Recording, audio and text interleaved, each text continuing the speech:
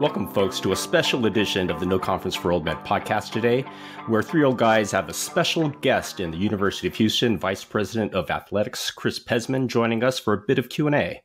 We've got some questions gathered up from fans that hopefully we'll have a bit of fun getting into. And actually, for fans that may not know, Chris is a Houston Cougar through and through. Former student athlete on the Houston Cougars football team during the great run and shoot era in the early 90s, when both Andre Ware and David Klingler were in school. He was a two-time Southwest Conference Commissioner's Academic Honor Roll member, receiving both his bachelor's and master's degrees from U of H, and has had an impressive run in sports administration at places like Energy Park, Cal Berkeley in the PAC, and now back at Houston for his second stint in the athletics department, now heading things up as the VP of Athletics. Welcome to the podcast, Chris, and thanks so much for taking the time out from your busy schedule. I know you and Bill actually have a connection, and that's how we were fortunate enough to get you on. Anything you want to cover off or say to kick things off before I turn it over to Bill to start the interview? Sure. First, thank you for having me. I appreciate being with three old dudes talking about athletics and basketball and all the things in between. This is a really it's a special time at the University of Houston. I mean, we say that quite a bit, and I just finished my sixth year, starting my seventh, and the rate of change and locally at the university and in the city, but also in our landscape and intercollegiate athletics has been incredibly volatile over the last going into 7 years, and but at that same moment, we're doing some really remarkable things through all the volatility, and it's really special and an enjoyable moment. And especially as an alum in this role, it's incredibly gratifying to have the opportunity and privilege to be in this position during all these things that are happening. And just let's get to it. I'm ready for questions from our man, Bill Walker. I'll give you guys a funny story. So Bill and I are fraternity brothers. And so I interned at Lehman back when that used to be a brokerage firm in my junior and senior year. And Bill doesn't know this. I think I maybe have told them this before, but I used to cold call people and qualify leads. And you kind of use like a pseudonym when you do that. And I use Bill Walker because I could be Bill Walker, William Walker, Willie Walker, all those things when I was trying to get to anybody to qualify leads. So there's probably people out there that have been called by Bill and they didn't even realize it. And I like to use that a lot. That's my go-to name when I need to come up with something else. That's awesome. I didn't know that, but what immediately pops to mind is there a statute of limitations on commissions? That's a good question. I interned for Howie Lorch, so he's holding on to that, Bill. I'm sure. Okay, Bill, you want to kick things off? Okay, yeah. Virtually all these questions came from GoCoogs, from the message boards, and so these are coming from probably the U of H alumni and people following the program. So, yeah, we'll just kick it off. First one, we're in our greatest stretch of basketball with Coach Sampson since the early 80s, Phi Slamma Jamma. The renovations to the Guy V. Lewis Center are now, it appears, completed. What else do we need to focus on in basketball that will allow us to stay at our current elite level from your and maybe the coach's perspectives, with probably an emphasis on NIL money? And has anyone figured out a way to structure NIL giving as tax deductible? Yeah, well, I guess there's a couple of questions in there. First, we spent close to a little over $5 million renovating the Guy V. Lewis facility this last summer. That building was getting close to, I think, about 7 years old because we opened it before the Fertitta Center. That project was done before I got here, and I'm very grateful for the work that was done to provide that for our basketball programs. That was the catalyst. When Kelvin got here, we all know the state of the facilities and what we had not done for a long time. And I'll reference old Hofheinz. You think about Hofheinz and how little we did to it. I mean, yeah, we added that center hung scoreboard and the infamous upper level suites, Sweets. but we really didn't do much to invest in our capital around, frankly, all of our programs. And so the mindset that we have now is to do incremental projects frequently rather than big, massive projects. Try to keep the facilities up to speed and current with what we're competing with, frankly, in college, but also in the NBA, because a lot of these kids, their aspirations are to go on and compete at the highest level. And there's moments like now with the stature of the team where they have choices.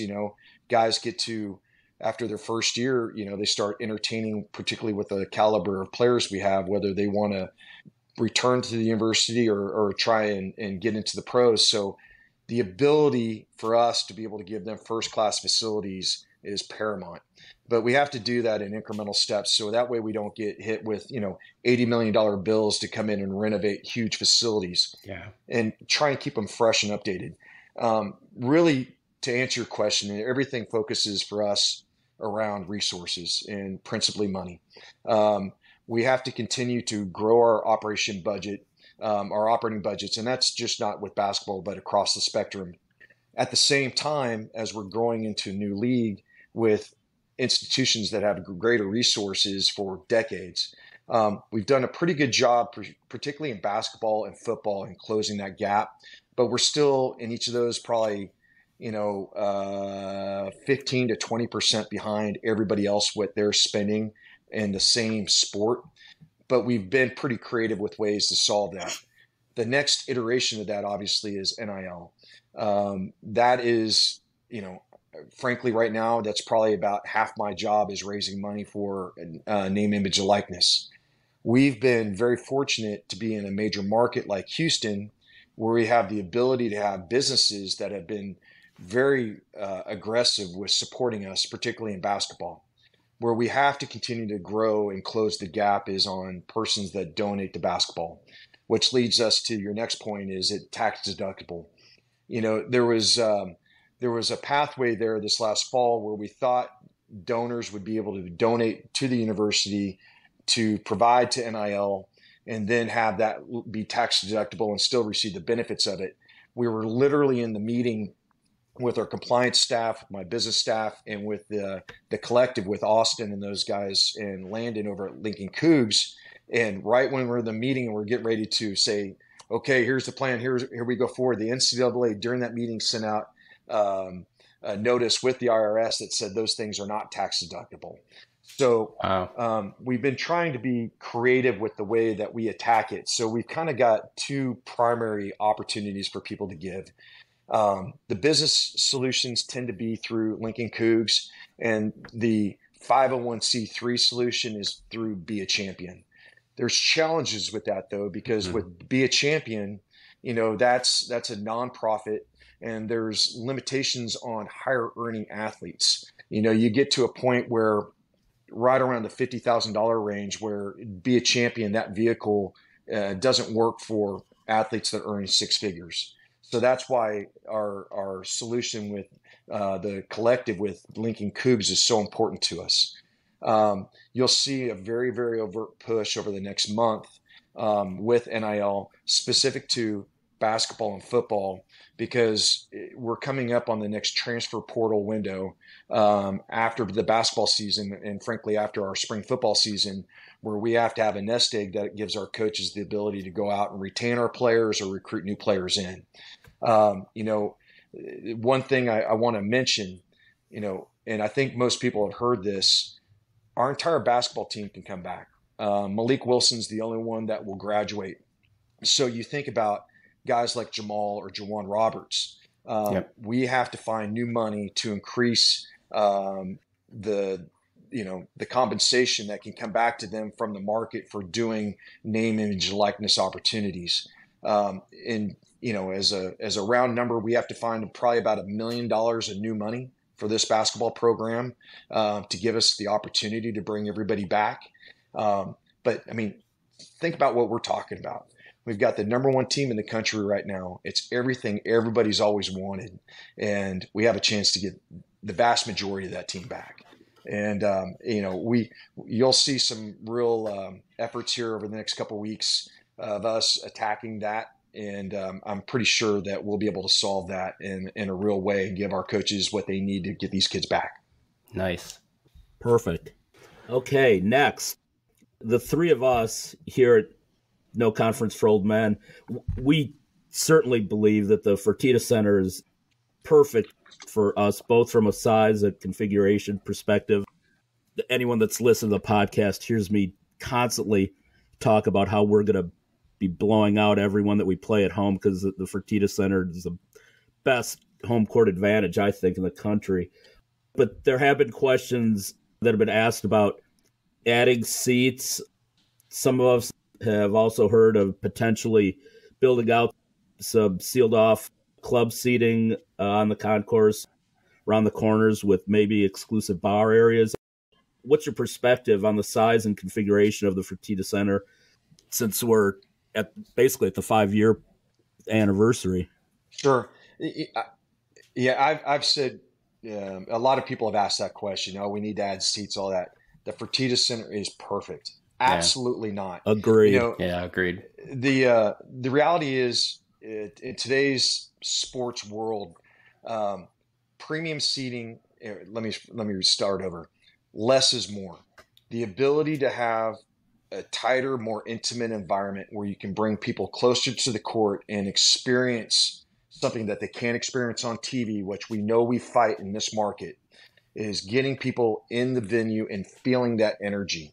So, adding seats, same thing that comes up with TDECU. Oh, we got to add an upper deck. That's not happening anytime in the near future, especially in football, until we know we're sold out and there's a wait list, frankly, like we have in the Fertitta Center. Yep. What we are exploring is ways to increase our revenue out of the Fertitta Center. One thing you got to kind of keep in mind, and it's not a criticism, and I'm not crying poor, but you think about the Tech game last night where they're playing Texas. That's a 15,000 seat building, and so the scale of their revenue, because of the number of seats that they have the opportunity to earn more.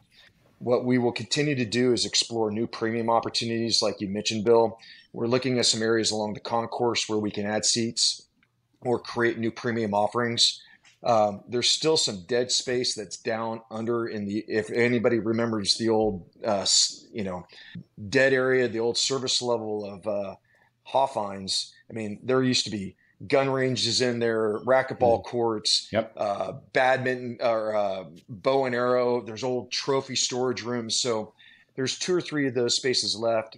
We're exploring whether we can convert those either into another kitchen to help provide additional better service for our guests, or another premium offering. We added 40 new we added 40 new floor seats this last year. Those were gone in a day and a half. That generated $800,000 of new annual revenue to us, plus the CapEx investment for those seats.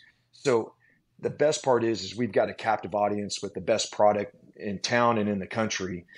So we're looking at ways to enhance that. The other thing I'll mention, when we came into the league, we were mindful of our pricing. We did not want to gouge our fans in football and or basketball. But with the elevation, with the quality of the product we have, we went up 50% across the board in the Fertitta Center on average. If you took the building and blended all the seat prices, we went up about 50%. We're going to need to go up again this next year. We're working through what that is. It won't be 50%. It'll be certainly less than that. But we have to continue to monetize that facility so that we can help support our basketball team. I mean, if you guys like winning, we got to have some more money. We made a real investment in the staff again this last year with redoing Coach's contract as it needed to be done to reflect what he's done at a national level and for us here at the University of Houston. But we still have to continue to ways to keep his staff, and those guys are going to be in demand. So it's important for us to go out and find ways to drive new revenue so we can help support the growth that we're experiencing. Perfect. And I'll vouch for the atmosphere of Fertitta. I actually went to the Iowa State game in Ames, and granted the students weren't back from break, but I thought the Fertitta Center crowd, it's just more a little bit electric. I think Hilton seats like 14,000. Yeah. And I've always heard how loud it gets and all this, but I'd say Fertitta has it beat. Think about the last couple of games. Our students have been lined up for hours in advance to get in. I mean, everybody wants to think about Coach Cavill. They do a Duke where they camp out. I mean, we're not far away from that, guys, and that's what's really cool. And we're at a school that is a lot more diverse than those institutions. And a lot of these kids are experiencing their collegiate athletics at this level for the first time, and it's so rewarding. But all the credit goes to Coach Sampson and his staff and those kids, and also Tillman and Renew for giving us the support and for the vision and allowing us to get to this point. But that we're, to your point that we started this with, this is where we are is just, it's an incredible run. And I just want people to remember that this doesn't happen all the time. And so make sure you enjoy these moments. Yeah. It's really special. Hey, Chris, just a follow-up question related to configuration. There's been some questions too around, as we've noticed the great student involvement in that whole fan area, any talk of reorienting the cameras so that it's actually pointed in that direction to really add to the feel on TV? Yeah, that's a great question. It's something that, you didn't realize until we got that building open and operating. It's about $1 million for us to run the cable feeds and to flip it.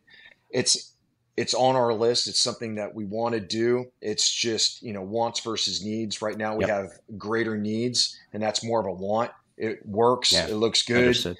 The other part that, that's kind of fun is, like the last couple games, those seats are filled. And, particularly early in the season when it's non-conference season, a lot of people have conflicts. And the other part is a lot of people stand back in that bar area. And that's one of the things that you struggle with club seating like that, with bar areas behind it, because you get about half and half. Half like to go up and social and drink beers. We've had people say we should have seat fillers.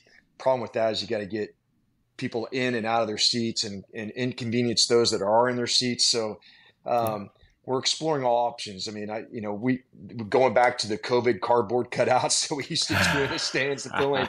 I mean, there's a lot of things that we've talked about, but right now it is on our list. It's just kind of further down. Bill, you fall asleep there or what, man? No, I didn't. I wasn't sure if Steve might have a follow-up. I just wanted to give him a second, but no, we're good. Okay, Chris, this is obviously the first year in the Big 12. The athletic department, I'm sure, clearly had to step up its game to match our peers, not only in terms of performance, but in terms of game day experience. What are your thoughts on the athletic department and what it's doing since the transition? Are there any maybe key points, key strategies that you picked up from any of your peers that you tend to implement as we progress throughout the Big 12? Sure. Yeah. I mean, I'll be going to Oklahoma this weekend and, Baylor last weekend, and obviously, the road games with football. Our game day experience is, let me ask you this. You go to Fertitta Center, it rocks, right? And that's driven by butts and seats and the energy that's created from the fans that are in the venue. We have to do a better job, particularly with football, of filling the stadium. We hired Garrett Classy this last, I guess it was this last spring. It's closing in on a year now. Garrett came to us from Nebraska and has he'd been everywhere from Alabama to Nebraska and all points in between.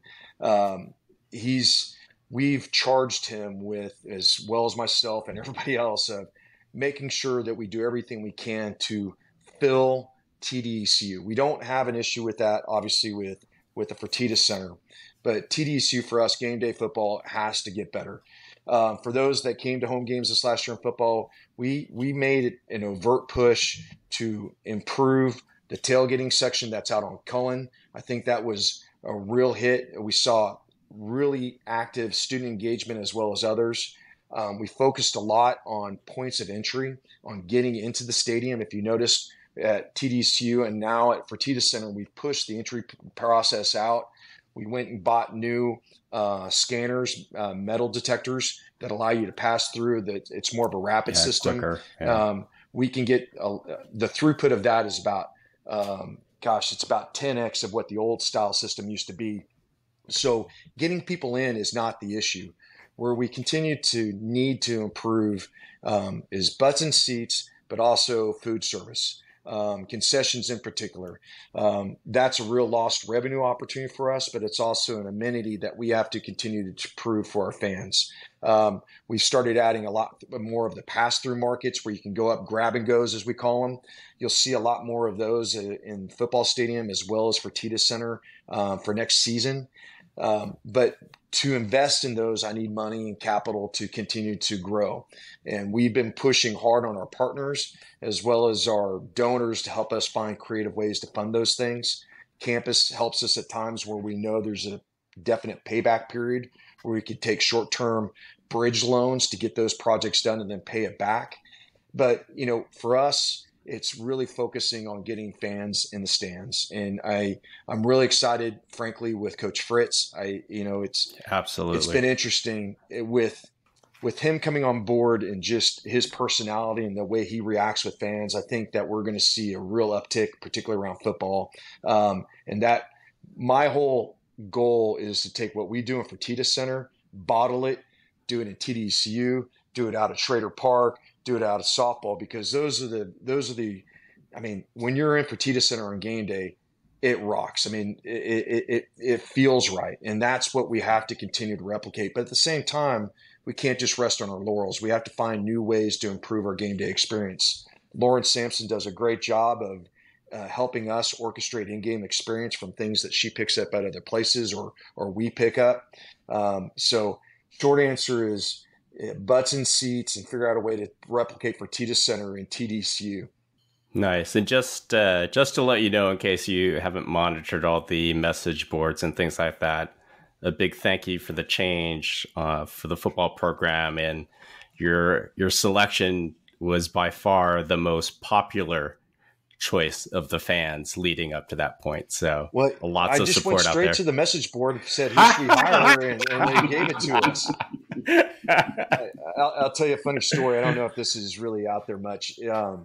I called Kelvin, Sunday morning when we let Dana go. And I was like, hey, coach, we're making a change. And he stopped me and goes, well, you'd be he was very polite, but he goes, you'd be if you don't go to New Orleans and go talk to that guy. Unfortunately, he was already at the top of our list. As they say, every athletic director, we keep lists, and you're always prepared for the inevitable of some type of change if and when it happens. And Coach Fritz, I've been following him since his days when I played here a long time ago. He was at Blinn and it's, and different points in between, but Sam Houston, I remember Sam Houston runs in particular.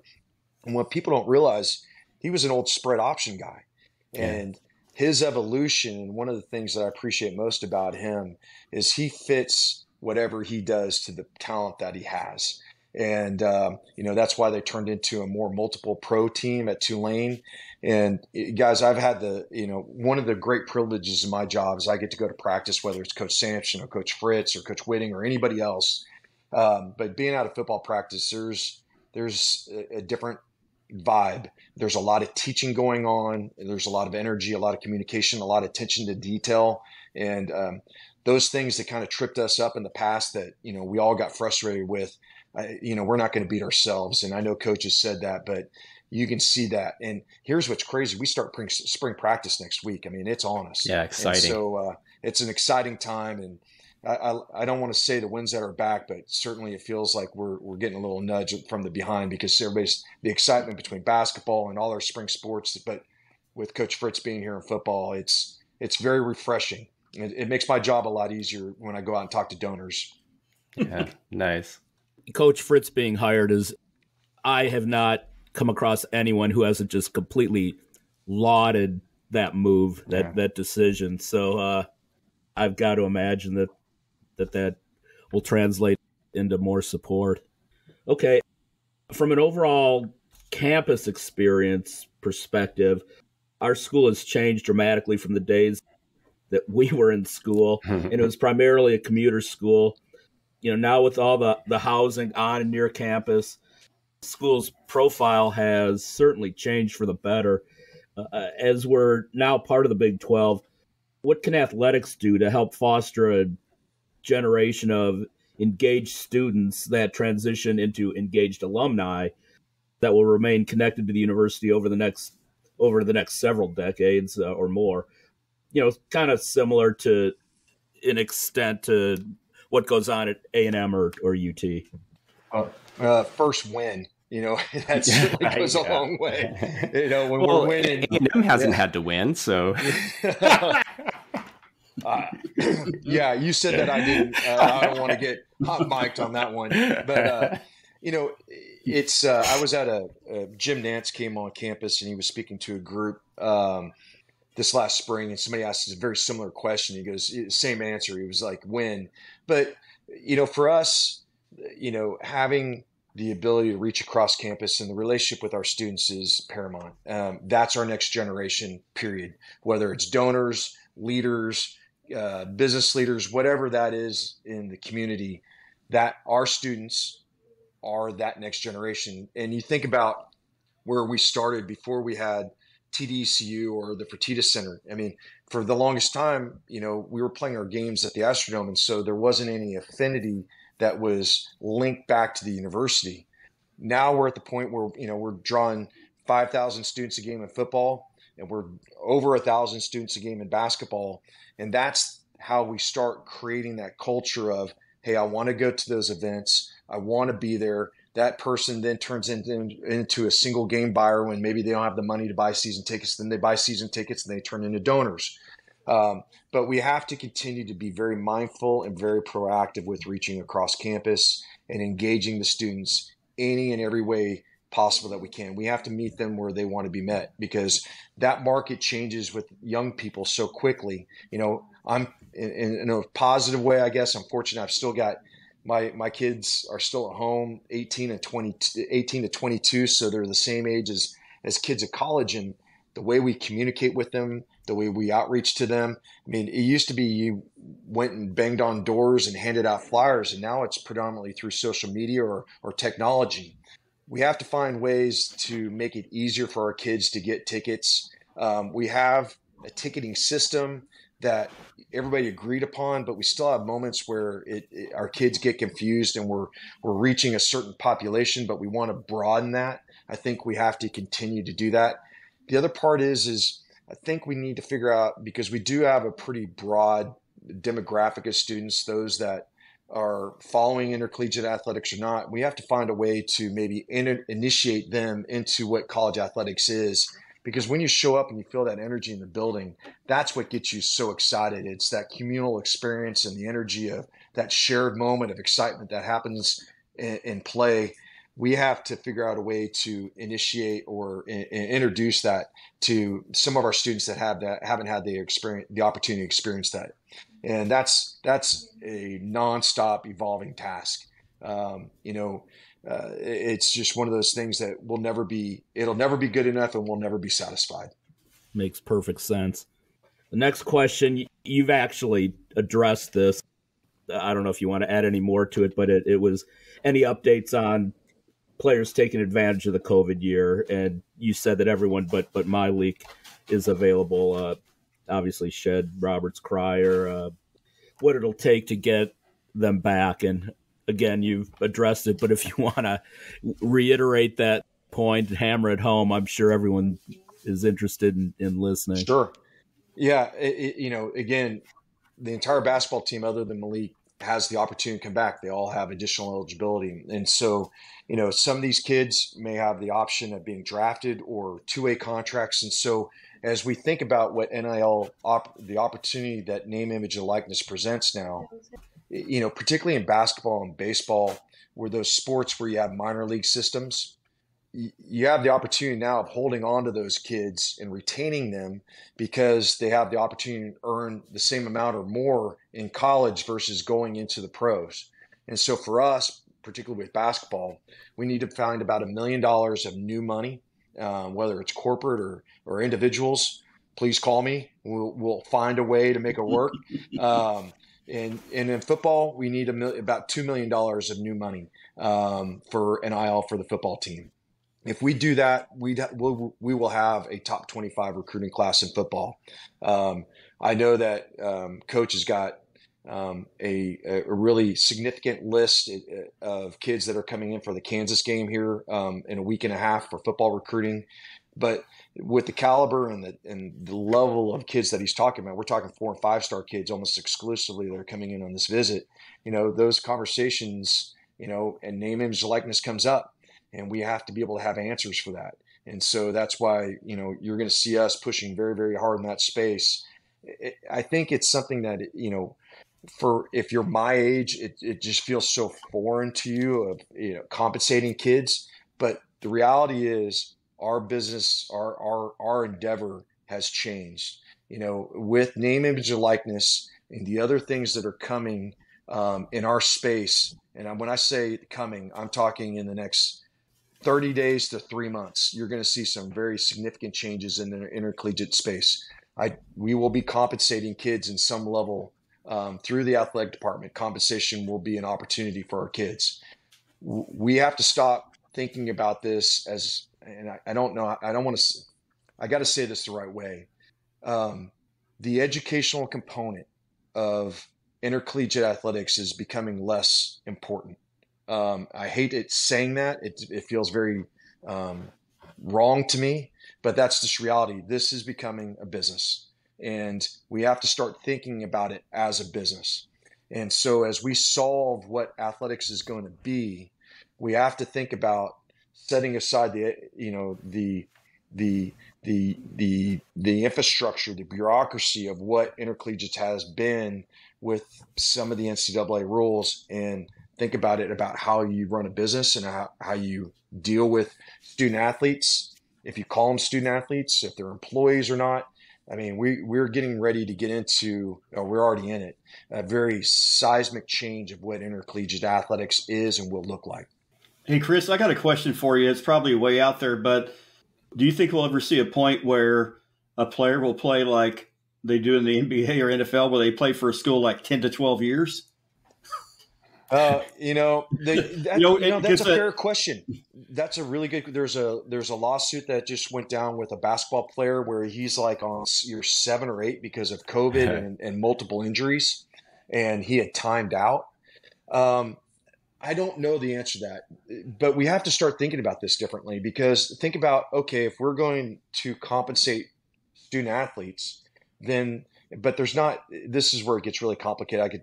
We could be here for days, but there isn't the ability to have collective bargaining with the student athletes because they're not employees. And without some level of bargaining, we're doing it almost in a vacuum, and they're all being bargained through litigation. And when you settle or you get some outcome through litigation, that's binding, right? And so we don't have the ability to talk about, length of eligibility. Another one that should probably start coming up is number of contests. We're capped at 12 football games outside of a championship game, but the revenue that's derived through each home contest is significant.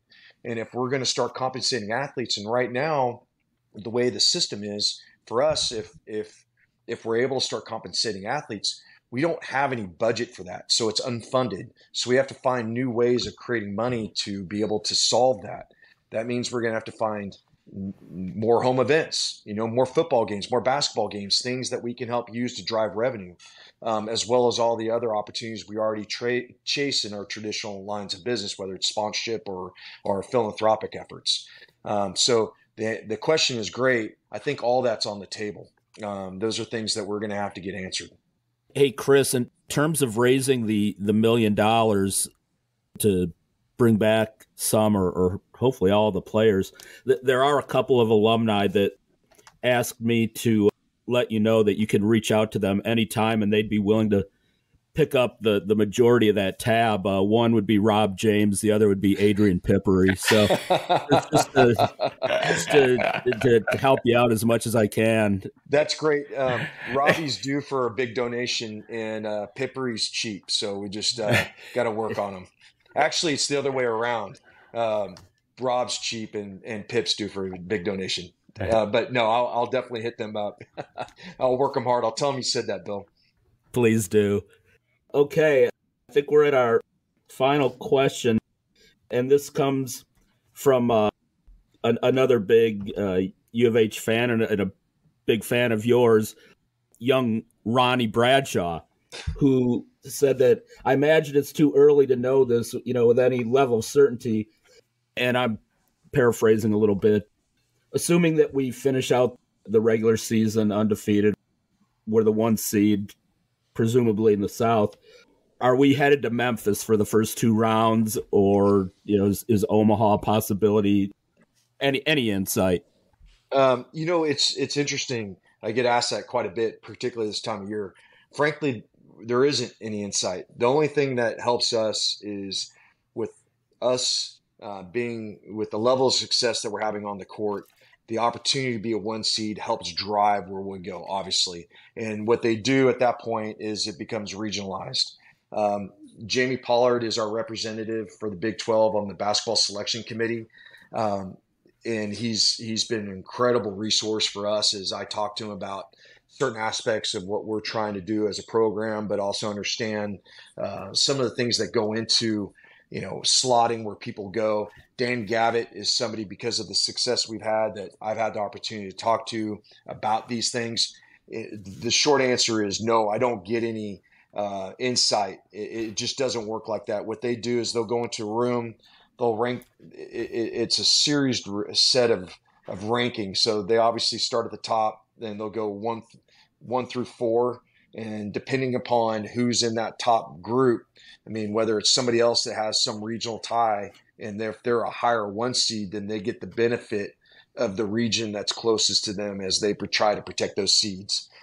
So I don't have a lot of insight, but I would say if things stand the way they are, I think that that's a fair assumption.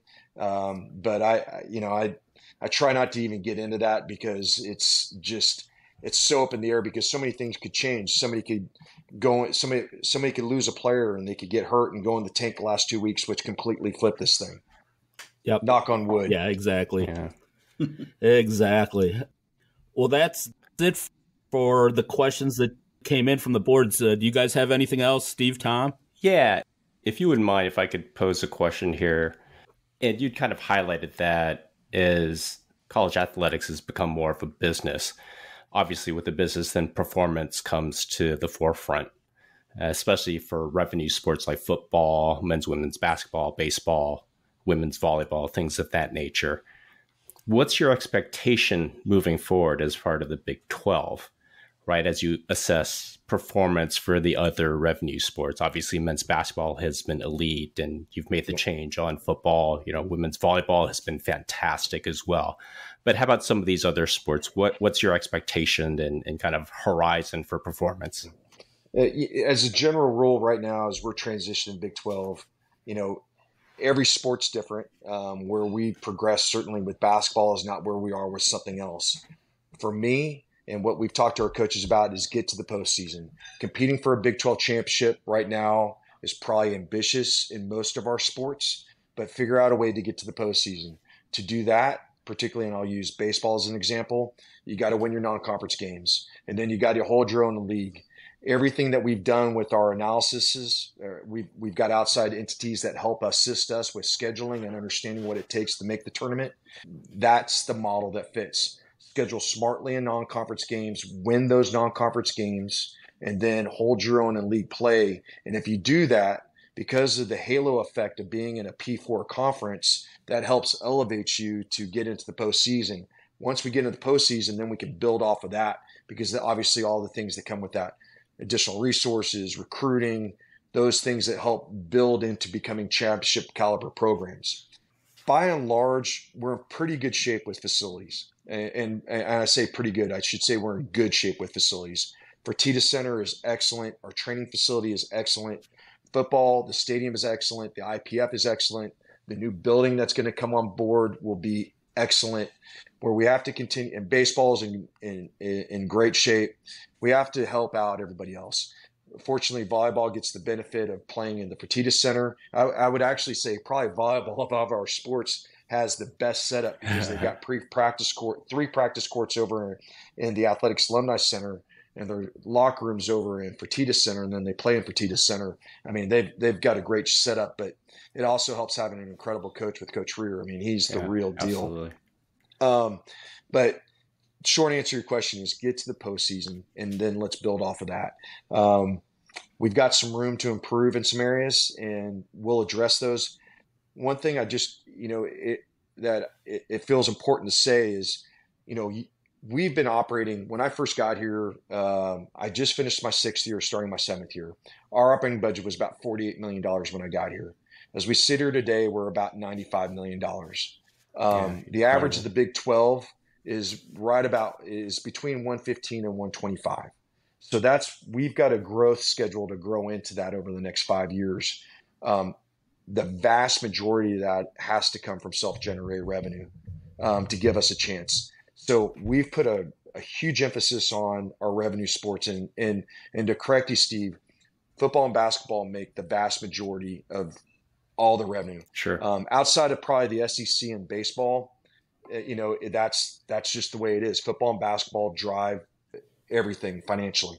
So for us, we're mindful of where our coaches are compensated, where their operating budgets are, because sometimes making a change, particularly in this first year of the Big 12, the resources aren't there for us to invest the right way to support a new coach coming in, or where we need to be in some of those sports. And so we've been very clear with our coaches about what we have and how we're growing it.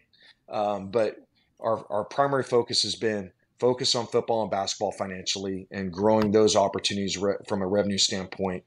Our front-facing units, development and ticketing and MMR, all those areas that touch revenue, make sure we're capitalizing on this opportunity. And then student-athlete health and welfare. Those are our 3 priorities over the first 2 years until we get to the full share.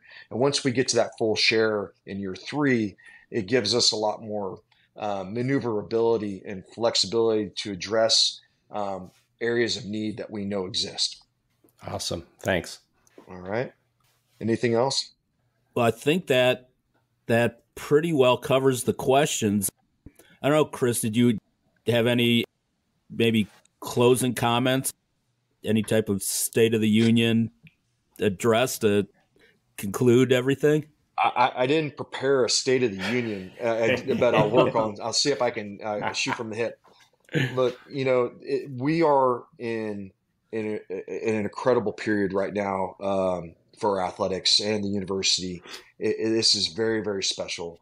What Kelvin and the basketball team continue to do and the pride that people have is something I wish I could bottle and sell. It's special. Absolutely. And to see how that energy transcends and affects the rest of the department.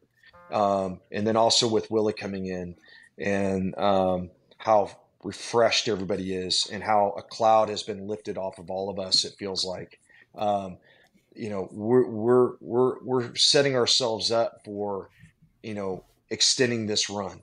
And, I'm really excited about where the vast majority of our spring sports are. We still have a room to improve in some spots, but, track's a top 10. The indoor track rankings just came out today.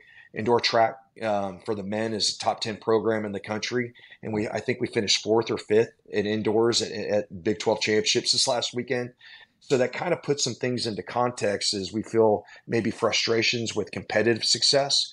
You can have a top 10 team that finishes 5th in the league.